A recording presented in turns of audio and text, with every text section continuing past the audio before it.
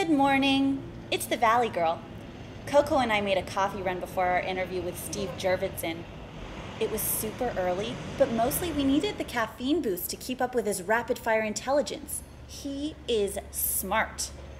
Then I rehearsed a little to stay on my toes. How are you doing today, Steve? Great. Valley Girl, I'm doing very well, thank you. What's your favorite movie? What's your favorite movie? That's a good one. So... Valley Girl time. It's Valley Girl time. Valley Girl. That's right. Valley Girl. Valley Girl. Valley Girl. Coming to your world. Your world. I'm a Valley Girl. Valley Girl. Valley Girl. Valley Girl. It's your world. It's your world. It's your world. It's your world. Totally. Welcome, Steve Jurvetson. Thank you. Wow. Favorite pose.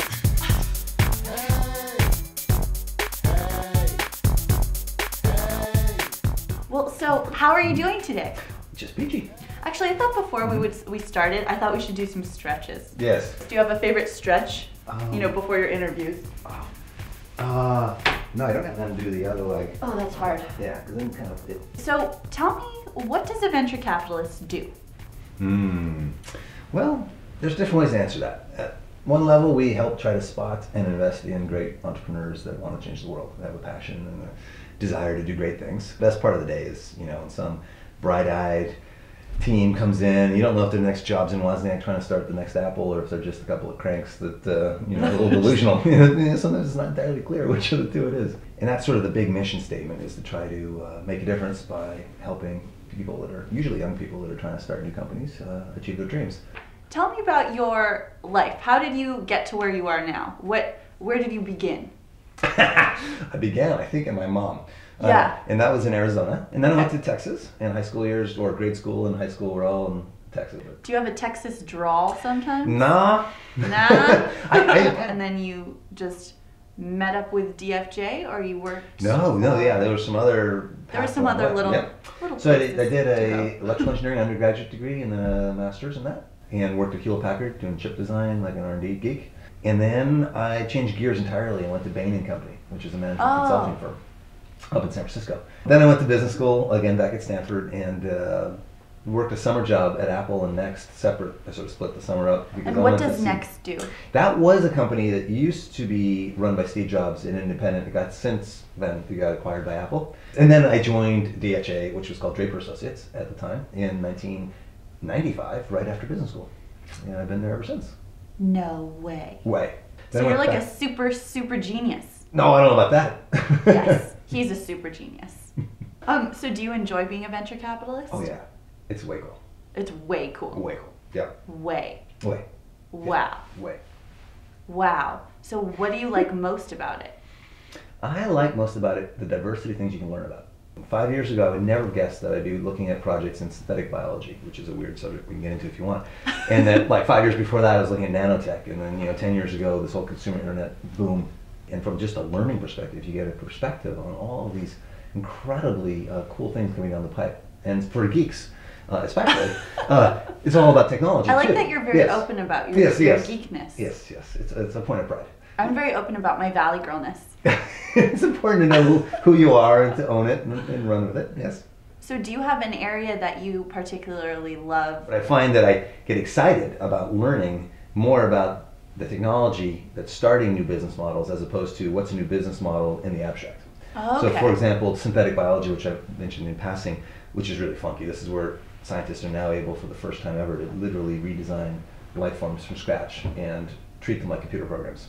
So now these things can be rewritten because the code of life is a bunch of A, T's, G's, and C's, the genetic makeup of DNA. In the past, it was all a really complex molecule that we didn't have the chemistry or techniques to manipulate other than cut and paste. So the history of biotech has been, snip things that are found in nature, recombine them in interesting ways, and do some pretty amazing stuff, and some big breakthroughs in big industries. Cool You colors. could make a unicorn. Yeah. Oh my god. Yeah. So, Steve, if you had one free day, totally free day, no internet, no phone, and there was nothing nagging you to get done, what would you do? Only one day? One day. Yeah. And But so- you can teleport places. Okay. Yeah. So the idea just got better and better. With teleportation, I would immediately go to the International Space Station because getting there and back is pretty darn dangerous. Not to mention you have to learn Russian, and it's you have to go through the Russian program to do it, and it take months. You know, the list started with a very simplistic notion of what I did on Saturday, and then it built up to wow, that would be awesome. Tell me about your Saturday. Oh, I went off to a place in the middle of nowhere, east of Modesto, and with my son and a bunch of other wackos like me, and we launched rockets all day. Do they explode? Some of them do, yeah. Rockets sound so cool. Are they like your favorite thing in the whole world? Favorite hobby? Favorite hobby? It's closely tied with photography, and so I combine the two. I take pictures of rockets launching. So you're like a rocket man. So, what do you think of Britney Spears? Yes, I think about her a lot. Yeah, I know. No, I know. Yes, I do too. I know, I think about her all the time. Okay, I have 5 quickies for you. Are you ready? Okay. Okay. Don't scare me. What's your guilty pleasure? I like red wine. Okay. I don't know if it's guilty. I try to have a glass each day. 'Cause What's your biggest pet peeve? people who believe in just completely whack things. Who's your childhood crush? See, what's sick is Steve Jobs jumped to mind, but not in a loving way. But I was just thinking, oh, he's my hero. He's the guy I thought about the most. So, what was the last thing you bought on the internet?